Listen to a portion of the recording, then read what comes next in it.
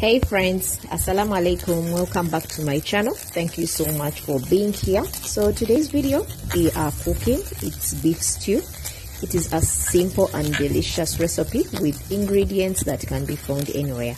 So straight to the video, I am smoking the meat in my local language tuchita okukalirira, to drain the blood out, and it gives the meat a different good taste and smell. We usually put banana peels on top, but I did not have the moment I did it, so I just did it anyway.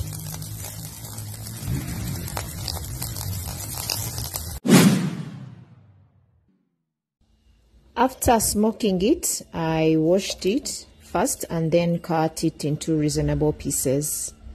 These are the ingredients I'll be using. It's 1 onion, 2 carrots, 1 green pepper, coriander, garlic, tomatoes, royco, beef masala, or you can use curry powder, salt, black pepper, it's totally optional, and then water. First, we are going to add garlic, onions, and coriander. I love the way it makes the soup smell so good. A pinch of salt, and then we will let it boil. We add a little water, plus the meat will produce the water itself, and let it boil for as long as the water dries out.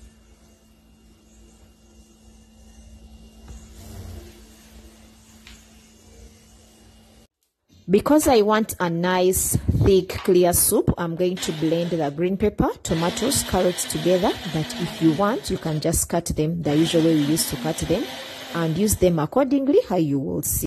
When it had boiled for like 3 to 4 minutes, this is what it looked like. The soup is still white, but as it keeps boiling, it will keep changing.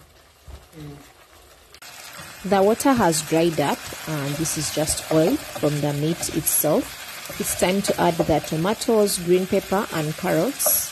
I like this method because the tomatoes tend to produce more water, thus giving more time for the meat to get ready. If you have kids that don't want to eat tomatoes and onions and green pepper, just blend them. And you don't want your meat tasting different from the soup, so it is always better that you put the tomatoes in here, and they get ready as the meat also gets ready.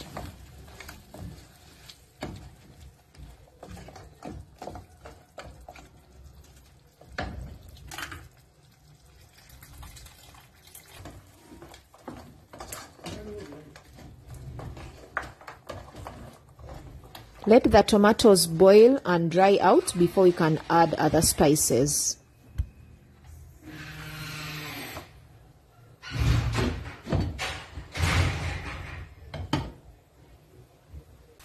It smells so good. I want to grab a piece already.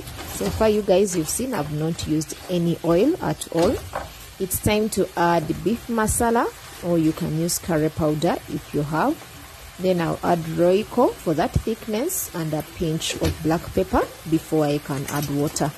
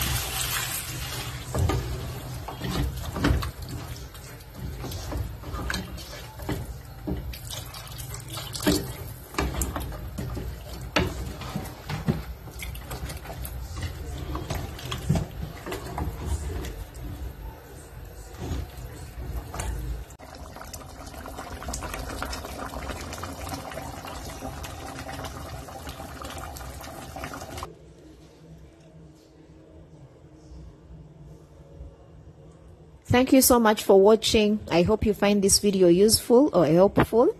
Please don't forget to give the video a thumbs up, comment, and share. Enjoy!